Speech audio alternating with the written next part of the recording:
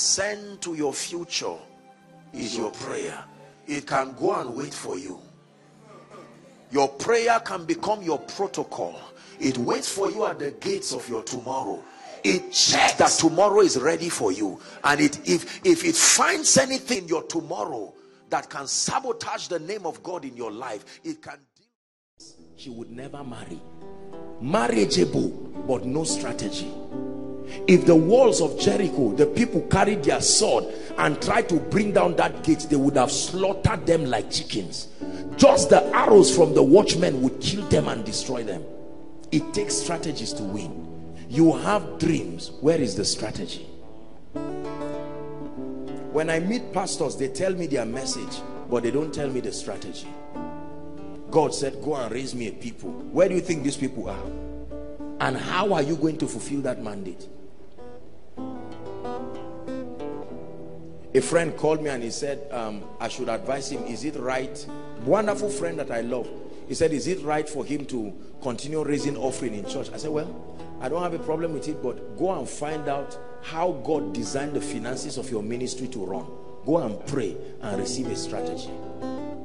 Do you know the challenge with the body of Christ? We copy everything without thinking about it.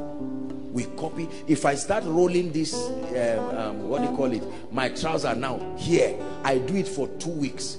As foolish as it is. Of course, I know it's because you love me and you believe in the word of the Lord upon me. You will be surprised how somebody will go for lecture with trouser rolled like that. He will never ask and say, sorry, is it an instruction that is followable, or is a unique dealing, or your leg is just paining you and you think you are doing this? We copy everything, and sometimes to our detriment.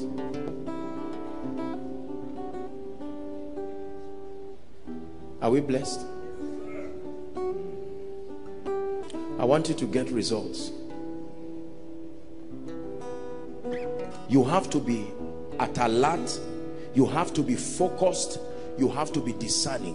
One of the ways that we engage these kinds of tongues is to write down all the issues of concern and pray while you look at it. There is a relationship between your eyes and the realm of the spirit. This eye is not just for looking. You can write these things. House rent. God, what is the way out? Are we together now? Ministry is not growing. I'm trusting you for the healing anointing. I've read everything I know. What is the way out?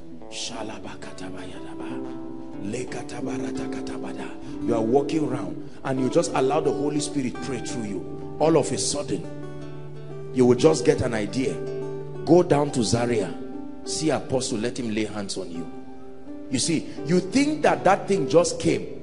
There is no other man of God you will meet, no matter how anointed, that will impart that healing anointing, because the instruction is already tied to a vessel. Sometimes it may not even be to see a man of God.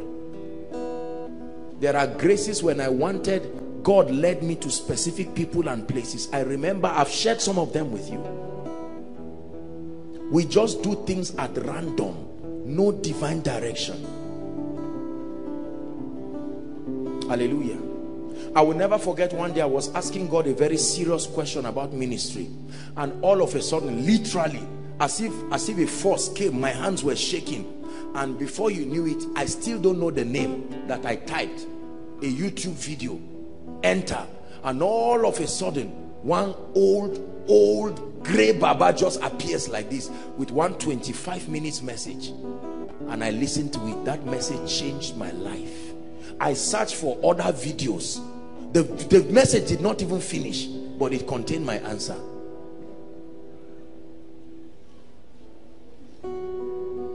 Hallelujah. Are you blessed? You have to learn this if you must rise. There are two ways to rise in life.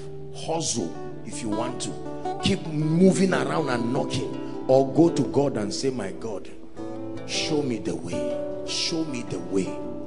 God can help men. Oh, Koinonia, hear me. My God can help men. This trial and error we are doing with our lives is too much. Sometimes the injury that will come from trying may not allow you to try another day again. So the key is to be circumspect access the deep things of God. If you're naming tonight's message, then it's titled Accessing the Deep Things of God. I'm giving you a secret. This is what I do with my life. Lord, I thank you. Sometimes a scripture is coming. Sometimes the voice of God comes for you. Sometimes a mystery comes. Sometimes an instruction comes. You see that? God can give you all kinds of foolish instructions. Let me tell you. Do you know there was a day, I do this every once in a while, but there was a day God instructed me. I was just lying down. I wasn't asleep, and I was praying, and all of a sudden I just sensed the anointing, and all of a sudden the Spirit of God told me, stand up and lie down flat on the ground. Like, get up from your bed and lie. Imagine if somebody opened my door. He said, this is it. I've always known that this guy, there is something occultic he's doing. And you would think as I lie down, I will feel one ghost. I saw nothing. I had nothing. I lay down like that for about maybe 20 minutes. Honestly speaking, I even started sleeping small. And later the voice just came, go to bed, go and sleep. The next meeting that we went, I can't remember where, I saw a dimension of the grace of God that I couldn't understand. I said, what happened?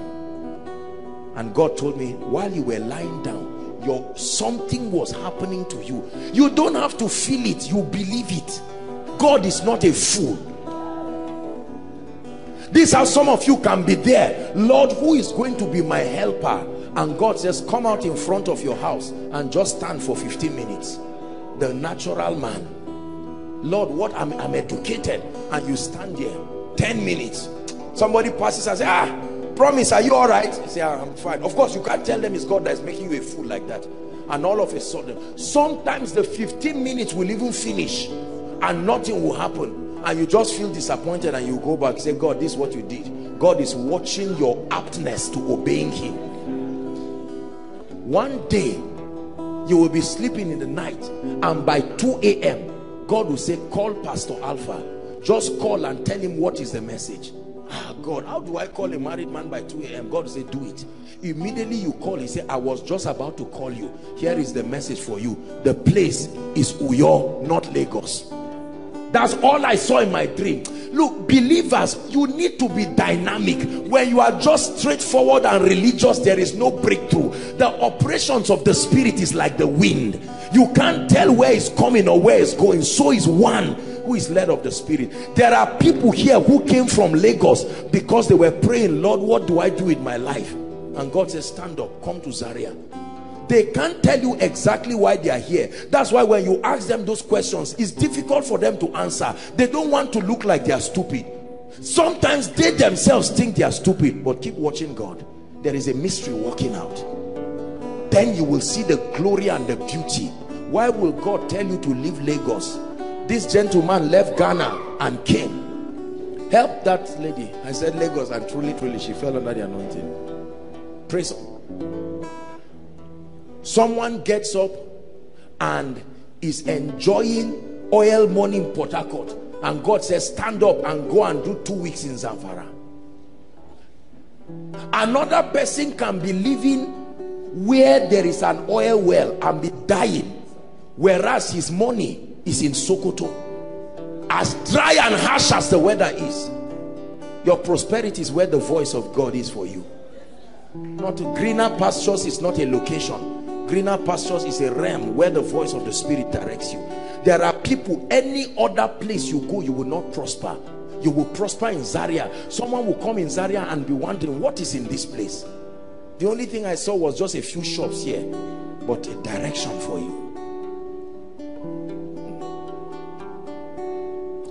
Every lifting in this ministry and every greatness God has brought happened right here, because we could access these mysteries.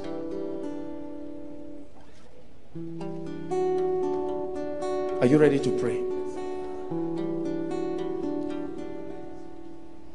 We are going to pray. Sit down. You're not going to stand up. Sit down. Listen.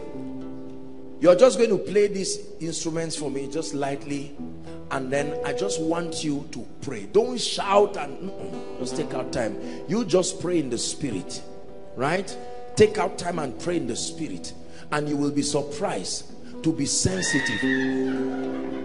to what God will be doing. For some, as you are praying, what you'll be receiving is impartation. Some, as you are praying, you will not even know what is happening to you. Not every information must be communicated in words. Some truths are imparted. Just do what I'm telling you to do. Don't worry about those shouting. Pray in the spirit. Thank you, Jesus. Everywhere, inside, outside, you just pray.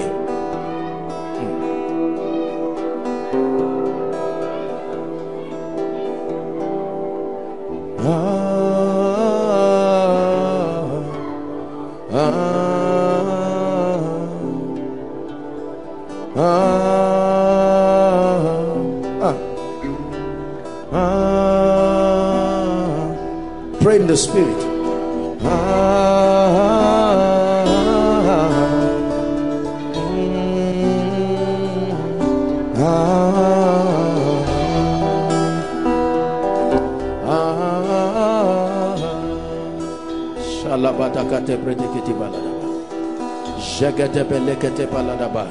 Show us the secrets of our life, oh God. Show us the way out. Let it come from heaven.